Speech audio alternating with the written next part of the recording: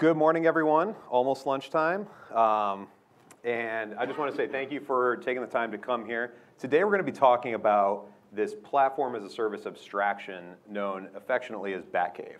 And we're going to be talking about how it is used in one of the largest federal healthcare organizations, one of the largest federal agencies, but specifically we are focused on delivering healthcare-oriented applications and how we're doing our software security, supply chain security, things like that through this particular approach.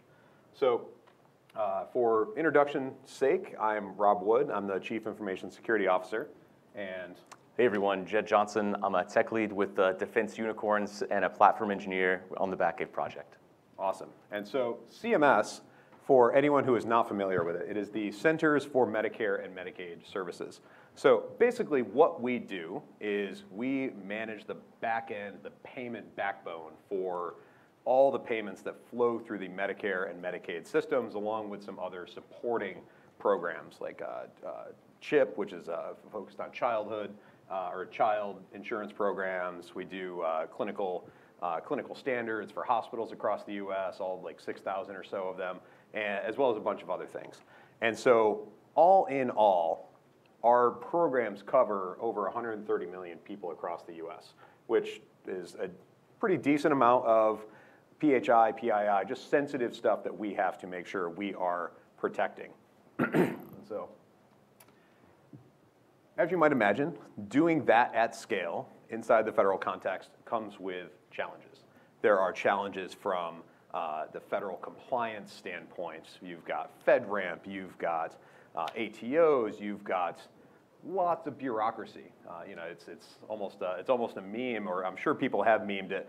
All of the red tape that you're kind of swimming through to do anything in a large enterprise, let alone the largest enterprise in at least the country, potentially the world, that is the US federal government.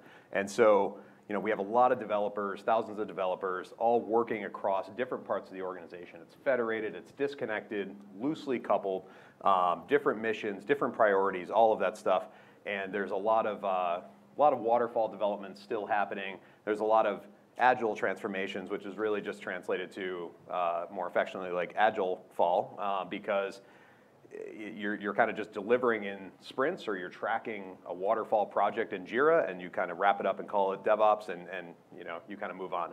And that's not what we're aiming to do. We're aiming to actually enable faster, more efficient, more secure software development.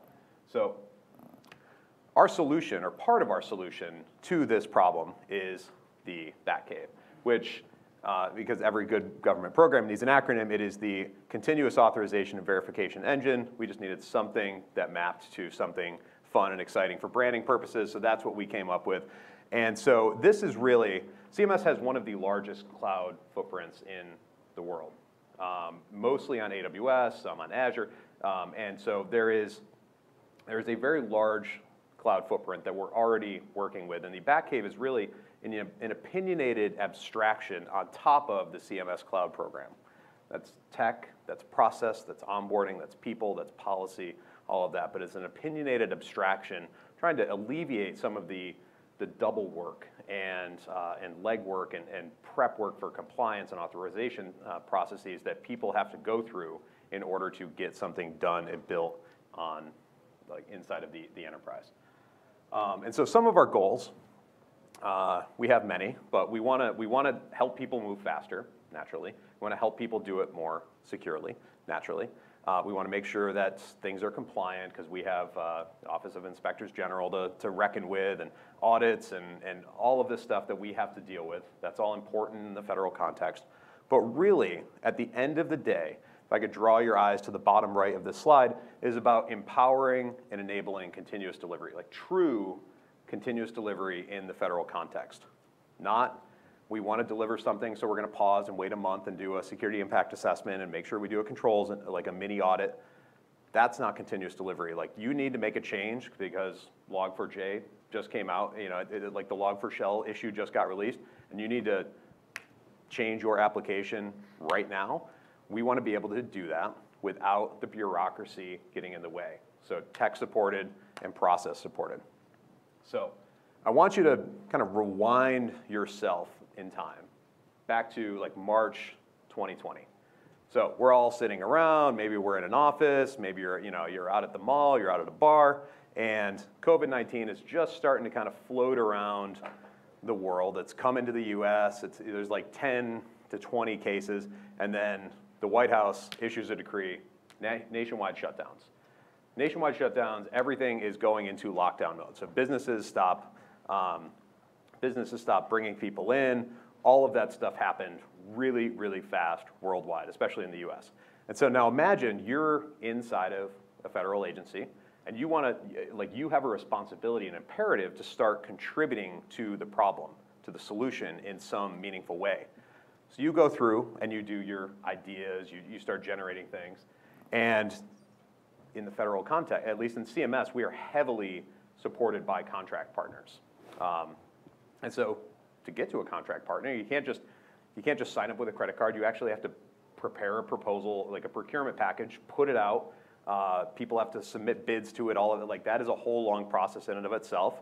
Another thing that has been heavily glorified over memes, the slow federal procurement process. So call 6 months a pretty aggressive timeline because these are extraordinary circumstances. And you kind of keep evolving. Now. Let's say you've awarded your contract. You're starting to do design work and onboarding people and background checking, and the contractor is then hiring the folks that are going to staff the project. And you're starting to really this idea is really starting to come together. And so, from there, you're starting to set up the infrastructure you need. You start to make some design decisions around what you're doing, and then rewind all the way into the future. And you've got your thing built, and now you have to go through a 3 to 6 month ATO process, which is also that's somewhat quick in some agencies. And what I want to really try to drive home here, if I could do this without falling off the stage, is look how much the problem space has changed from when you were over here and you started coming up with your ideas for how you were going to fix the problem. The assumptions that you made then and the assumptions that you now have when your app is live are radically different.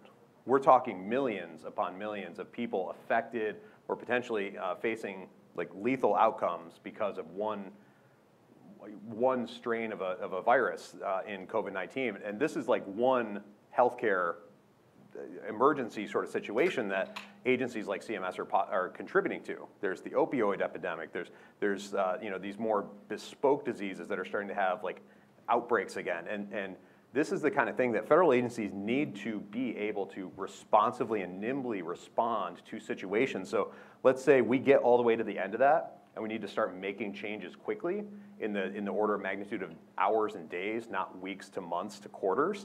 We need to be able to do that and do so in a way that doesn't throw the baby out with the bathwater of all the compliance, security, resiliency requirements that are necessary in operating in the business of the government.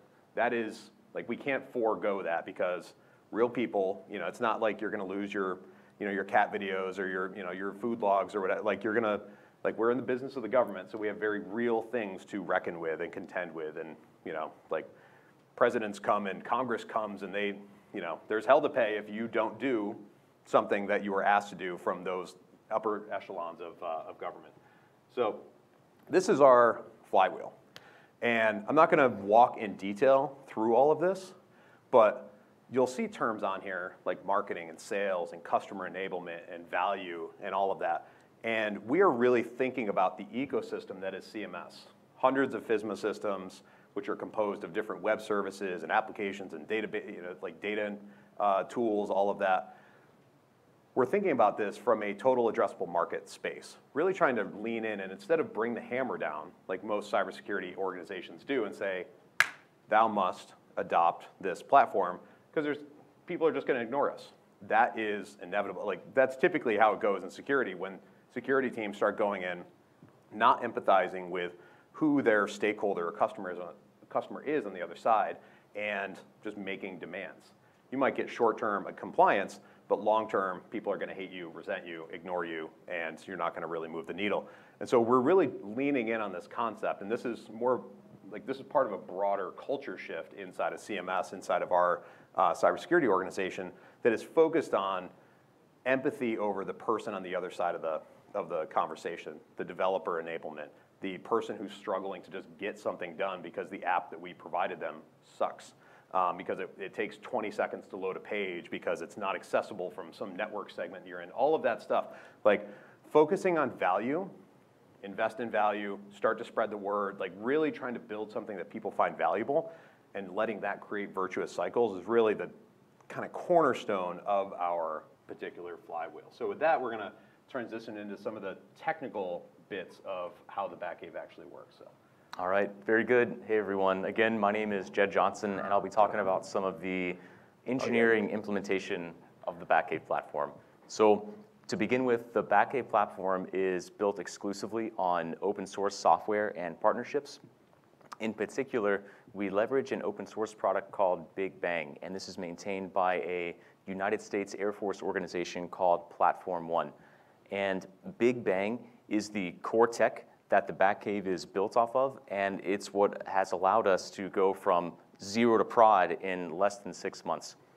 And so Big Bang itself is a declarative baseline of configurations and applications used to create a secure Kubernetes-based platform. So when we think about what all is necessary to build a platform, things like logging and monitoring, runtime security, pipeline tooling, et cetera, Big Bang provides secure, hardened containers and configurations for these core platform components right out of the box. And additionally, these hardened containers and configurations, they come with OSCOW documents mapping their implemented security controls to NIST 853. So by adopting Big Bang, an organization can inherit a number of these security controls, and the goal is to have, in terms of NIST 853, an 80% secure platform on day one of development. At the same time, while it's great to have open source tooling like Big Bang, it's very rare that open source products will do exactly what you want them to do right out of the box.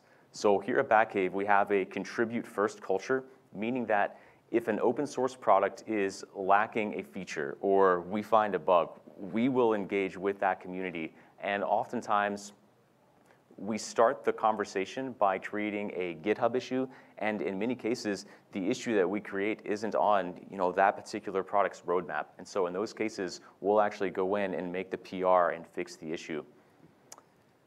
Also, when using open source, there's always this option available to create a fork of the product. And while there are cases when forks are warranted, in our case, it is an organizational strategic imperative that we contribute back upstream. So, for example, I mentioned that Big Bang provides hardened containers of open source products. So let's say we want to use Grafana to visualize some metrics data. Grafana, the application, receives periodic updates from its developers, right? Like bug fixes and security patches, things like that. When these updates occur, the Big Bang team brings them in, creates a rehardened container, a rehardened version of Grafana, updates its secure Grafana Helm chart, and I take all of this as a Batcave developer and deploy it onto our platform. So as a result, with very minimal effort on our part and using this open source ecosystem, we get these bug fixes and we get these security patches virtually for free just by updating a single dependency, and that is Big Bang. If we were to create a fork of either Big Bang or Grafana, this would effectively double the work on our team's end, because now we would be the ones monitoring that upstream Grafana repo for updates, and we would be the ones maintaining this secure Grafana Helm chart. So contributing to these upstream repos and building the relationships in the open source community has been absolutely critical to Batcave's success. All right, so now I'd like to introduce the core tech stack of the Batcave platform, which we call the utility belt. And the utility belt is the set of core services that run on every Batcave cluster. And this includes things like our monitoring stack and logging stack, runtime security, et cetera. And each one of the apps that you see here contributes to our platform's security control mapping. So first, we deploy on AWS EKS. And once we have this bare EKS cluster up and running, the first thing we do is install Flux. And Flux is our continuous delivery tool for deploying the platform. We use Flux to take all of these CMS Batcave specific configurations, we overlay them onto a Big Bang Helm chart, and then deploy it all as a Flux Helm release. And this single Flux Helm release will deploy the entirety of our platform. So next, the platform stack is deployed in a particular order such that we establish a security baseline before installing anything else in the cluster. So to do this, the first thing we do is install Kyverno as our admissions controller. And Kyverno allows us to write policy as code that all of the other resources in the cluster have to adhere to. So then we install a service mesh using Istio. This allows us to regulate all ingress, egress, and lateral network traffic. And finally, we install our monitoring and metric stack, which is Prometheus and Grafana. Once these apps have been installed to establish that security baseline, the rest of the platform, the rest of the apps and services you see up here, they're installed in parallel. And again, all of this is happening from a single Flux Helm release. And lastly, once all of these core services are deployed and healthy, we use Argo CD to deploy an app team's application. Argo CD will aggressively reconcile drift. So if someone attempts to modify an application's configuration once it's been deployed, Argo will automatically revert it back to the state defined in version control. So in other words, we use Argo CD to deploy tenant applications using this declarative GitOps model. Okay, so at this point, all of the infrastructure and configuration as code has been written. It's all sitting up in GitHub. And the big question is, how do we want to deliver this platform to the app teams? And depending on what app team you talk to, people want different things. Some application teams already have platform engineers, and they feel comfortable managing an AWS account and operating a Kubernetes cluster. Other app teams don't have any platform engineers, and they would rather have a platform as a service, fully managed type of experience. And of course, you also get every opinion and use case in between those things. So after many iterations, we ended up with these three delivery models. The first and earliest model we have is this single tenant platform as a service. And in this scenario, each app team has their own cluster that we, the Batcave team, will manage and operate. And this model is really meant for app teams who maybe have limited cloud or platform expertise, and also maybe they have a higher budget. And I mentioned the budget piece because you can imagine running your own EKS cluster, including all those utility-built apps you just saw, plus your own app. Like, this can get super expensive, right? That said, if your app is truly mission critical, like maybe it does warrant this single tenant isolation model. That said, like many app teams don't need this level of isolation. For example, if you're running a relatively low traffic, internal facing web app, you probably don't need an entire EKS cluster to yourself. So in order to be a competitive option for this other market segment of app teams, we also have a multi-tenant platform as a service model. This model works especially well for entire organizations that want to migrate their entire suite of applications to run in the Batcave. And of course, the cost is just going to be considerably less than that single tenant option. Technically speaking, with this multi-tenant model, each app is separated by namespace, and each app has its own dedicated node. By separating the apps by node, this allows us to mitigate the blast radius in case one of the apps malfunctions. So for example, if one of the apps has a memory leak and it eats up all the memory in one of the nodes and that node becomes unhealthy and goes down, the rest of the apps running in the cluster should be unaffected. And finally, we meet some app teams who already have platform engineers who have experience with AWS and Kubernetes, and they express an interest in Batcave to use our code as a baseline for their own set of security controls and assessments. For those teams, we can just give them an overview of the Batcave platform, point them to our code up in GitHub, and let them dig in. Now, looking at these three models as one of the engineers who has to implement these different delivery models and then operate all of these very different clusters, I can tell you firsthand, like, this is too much. right? Having this many delivery models does not scale very far past our current size. What we'd like to go in on is a fully managed platform as a service model that is multi-tenant. And I think sometimes folks get hung up on this idea of multi-tenancy, and for good reasons, but I think using that verbiage, that phrase, like multi-tenant, is actually a bit of a marketing faux pas on our end. For example, when you deploy an app on Heroku or even AWS, do you know or even care if it's multi or single tenant on the back end? For things like databases, yeah, sure, you might care, but for the stateless application itself, probably not. All you care about is that your app is deployed, it's healthy, and it's accessible. And that's the beauty of those platforms. The back end of the platform is completely abstracted away from those development teams, and they can focus solely on delivering value to their user base. Also, from a platform engineering perspective, what we've discovered is that whenever we onboard a new app team, it is so much easier to just spin up a new node for them rather than an entirely new EKS cluster. We can onboard these teams so much faster and with way less overhead. And lastly, the number one concern that keeps coming up is this idea of balancing developer freedom versus platform opinionation. More developer freedom means more options and more control for the developers, but this comes at the cost of not being able to inherit security controls from the platform. And as a result, it's going to be more work on the app team. So in other words, they pay for this freedom of choice with their time. But with a highly opinionated platform, Rob can sign off on 80% or more of the security controls as soon as an app onboards.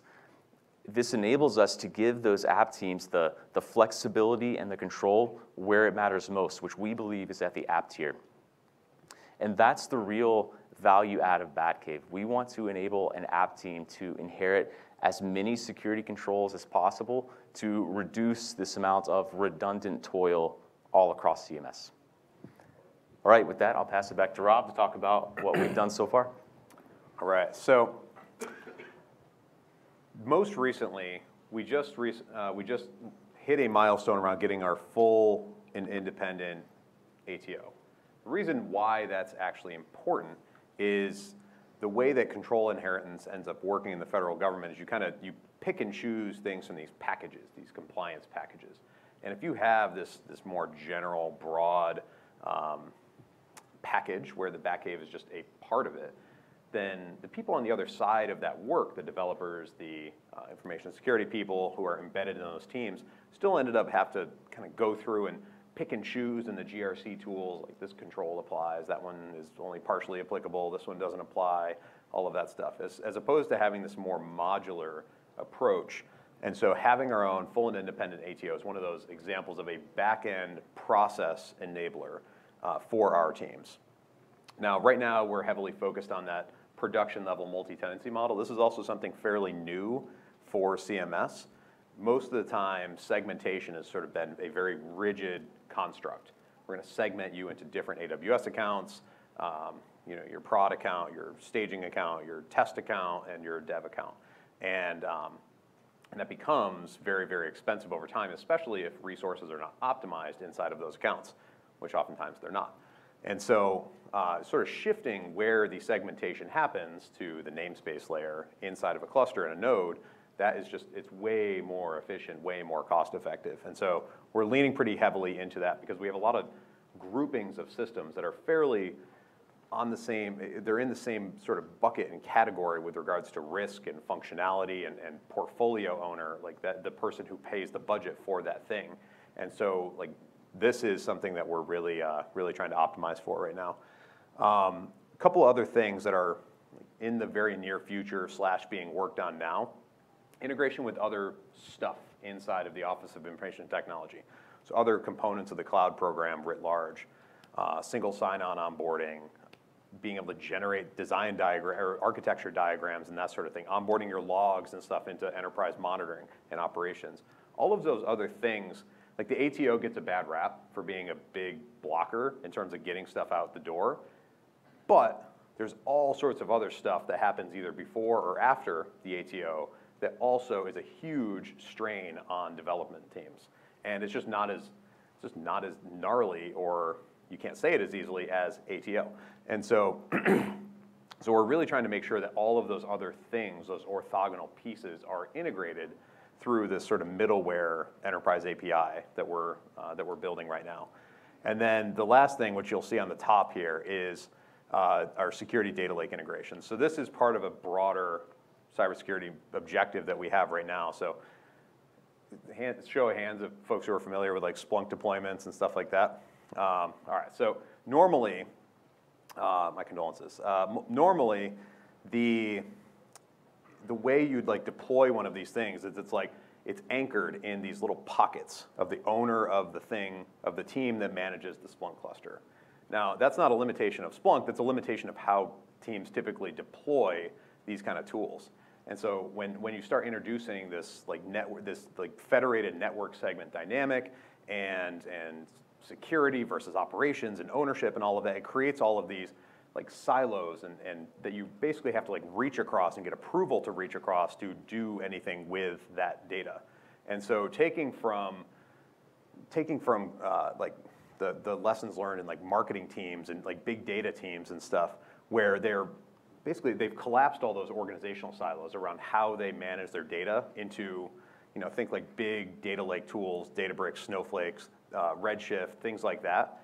And they're optimizing more on not like building detection and response capabilities in cluster, but rather the streaming ingestion pipes, the ETL pipelines that are bringing data in, so that way they have good structured data with which to work. And then they're focused on reskilling, upskilling their teams to be more like data analysts, data engineers. For example, the last startup that I was in was this company, Simon Data. And it was a marketing company. You might think, why in the world does marketing have anything to do with federal healthcare? And it doesn't, except for the fact that I think most, so I'm wearing Allbirds right now. Now, I could buy my Allbirds off of an Instagram ad. I could buy them I could go to their website. I might buy them in a retailer. I might see a Facebook ad instead of an Instagram ad. And marketing, similar to security, and this is a dynamic that exists in almost every industry, is all those things represented different pockets of data. They lived in different places. They didn't synchronize with one another. And insight gleaned from Instagram did not yield to insights or more targeted advertising in the website or in Google or what have you. And marketers, the team that was marketers, were more like copywriters. They're buying ads. They're doing stuff like that. Similar to cybersecurity, we had a lot of policy people and a lot of operations people. We didn't have a lot of data engineers and software engineers. So really, we're trying to take that same concept, think all the data that we as cybersecurity people operate with and will operate with in the near future, SBOMs, compliance, like scan data, you've got vulnerability scan data, you've got pipeline outputs, you've got like configuration, like scan data on your SaaS tools, you've got asset management data, both from specific tools as well as normalized in some means. You've got maybe training data, you've got logs, all of that stuff. And you apply that to scenarios like Log4j, where you could kind of touch all those different parts of your data ecosystem. And if they live in different places, you can't do that efficiently and effectively. And so this is really about like upskilling our team to be able to do that more effectively, all built on top of like a data lake backend. So like one of the big things here is making sure that the Batcave natively integrates with as a data producer onto the data lake. And then eventually, as a data consumer, pulling stuff out of the data lake to enrich the stuff that we present back to the dashboards and things like that to the app teams. So next slide. All right, so a couple of the big accomplishments that we're pretty proud of at this stage. 80% of, oh, that says 100%. It's not 100%, it's 80%. Chris Hughes would beg to differ. I'm sure he would. There we go. Okay. I like that answer better. It looks nicer. So 80% fully inherited of our 853 baseline, which we refer to as ARS because we can't just call things consistent names. So there's also a lot of correlation and connection points happening between Batcave and platform as a service and engineering emphasis and policy. So one of the things that falls under my group is we write policy that informs the agency. And so starting to write policy that aligns with the roadmap that we have at Batcave and other parts of the security organization, like when and where we're going to start ingesting S-bombs, where you're going to be sending your logs, how you should be doing, like if you're doing continuous delivery, how should that work? And so basically laying the groundwork for adoption and value creation here. And then also, this is something that's a little near and dear to me, given like I used to do a lot of red teaming work in my former consulting life. And so from day one, we brought in what's referred to as a purple team. So that's sort of the think red team, think blue team, sort of sits right in between those two things. And they're acting as an interface point between testing, like adversarial emulation and testing, and security operations and detection and response, and then platform engineering, like right in the middle of that. And like one of the things that's an emphasis for this team is not only like figuring out how things are going to break, like that's important, but taking the way that things break and turning those, translating those into regression tests so that they can go back into the upstream deployment pipelines so that when something breaks, and we know it's going to break, that thing doesn't start breaking again in the future. Think like you may have heard pen testers or people who do security testing complain that like they come back the next year and I found the same things in the client environment and that's annoying, or they just they blocked my cross-site scripting payload and all they did was like filter on my one thing and I just changed one character and it worked again. And like so that sort of dynamic of regression testing where every time that we do it, we're raising the floor on the overall resiliency and security posture of the platform. And that benefit is then inherited by the tenant apps that go on top of it. All right, so this was, I'm going to spend a ton of time on this slide, but this was one of the lead engineers for one of our early adopter customers. Now, this particular customer they were working in an on-prem environment, so deploying all their stuff in a brick and mortar data center, and they were planning a transition into AWS. And so right off the gates, like they were looking at like an 18-month time frame to do all of that stuff, to re-architect some things, re-architect their app to embrace and work with like cloud native solutions, stuff like that, set up their new build and deployment pipelines and all of that stuff. So we got our claws into them early on in these planning migration discussions. We knew some people there, and this was part of our like early marketing strategies internally. And like we took their 18-month roadmap and we ended up shrinking that down into like 2.5, 3 months. And like that alone like is awesome. And so something we're really proud of. We hope that it can go even faster than that for future migrations, for future customers, because we learned a lot.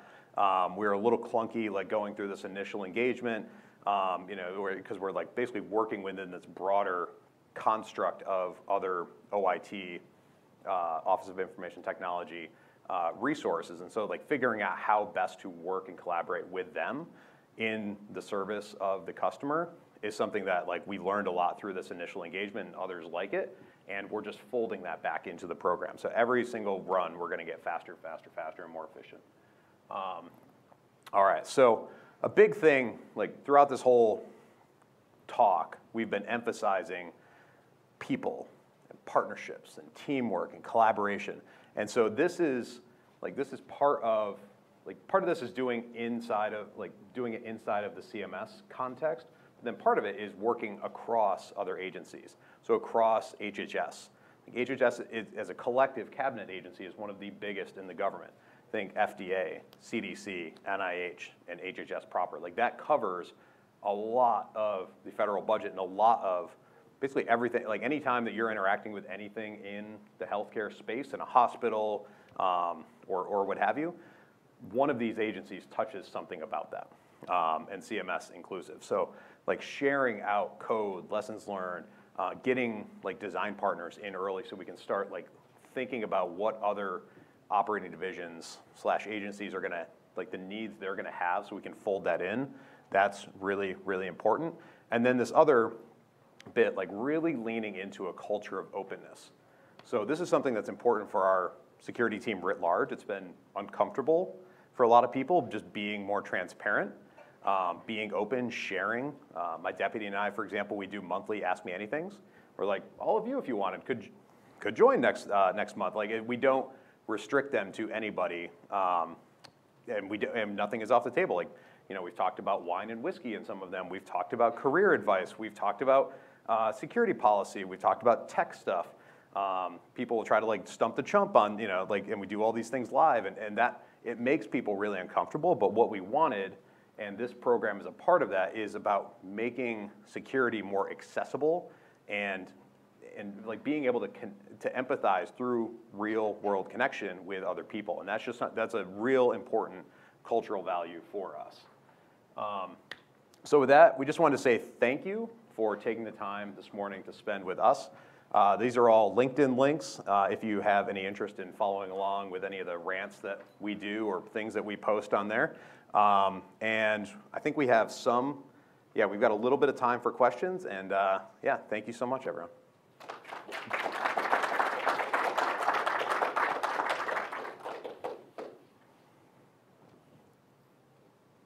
Yeah. Are there any customers that have like benefited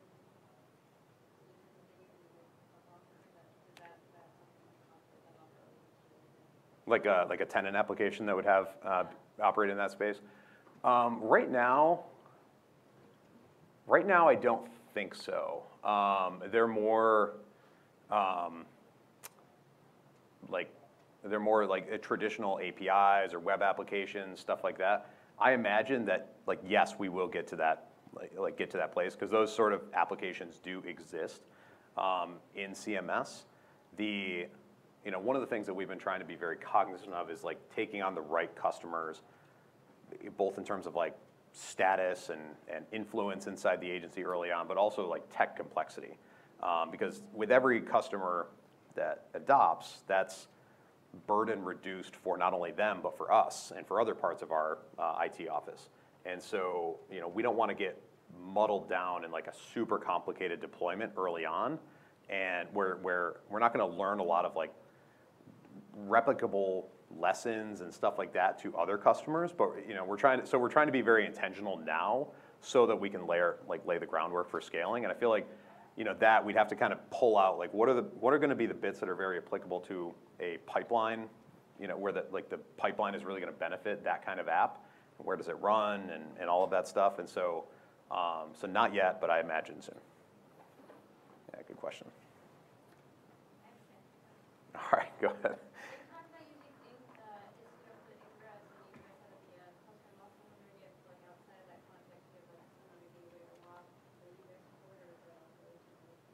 Yeah, so like there's layers of that across like the AWS accounts and stuff, as you might imagine.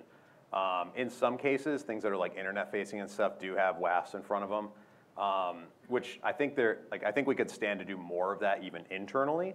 Like that runtime sort of security introspection stuff, and it's a growth area for us internally, like basically layering those in more places. And it's not even about, in my mind, like blocking, malicious traffic. I think one of the big benefits is being able to create like these virtual patches. So like you find something, and before you can fix it in code, you can get like a virtual patch out to like prevent a thing from happening, or like block, a cluster of IPs that's doing something, or a pattern of traffic, and then basically buy yourself some time to fix the issue in code. And so like that's something that, like generally speaking, not just for back-end deployments, is like quite relevant for our like security engineering teams. Yeah, it's a good question. All right. Well, thank you so much, everyone. We're gonna like be hanging around for the rest of the day, so come and chat and come get stickers if you want them, and have a good rest of the conference.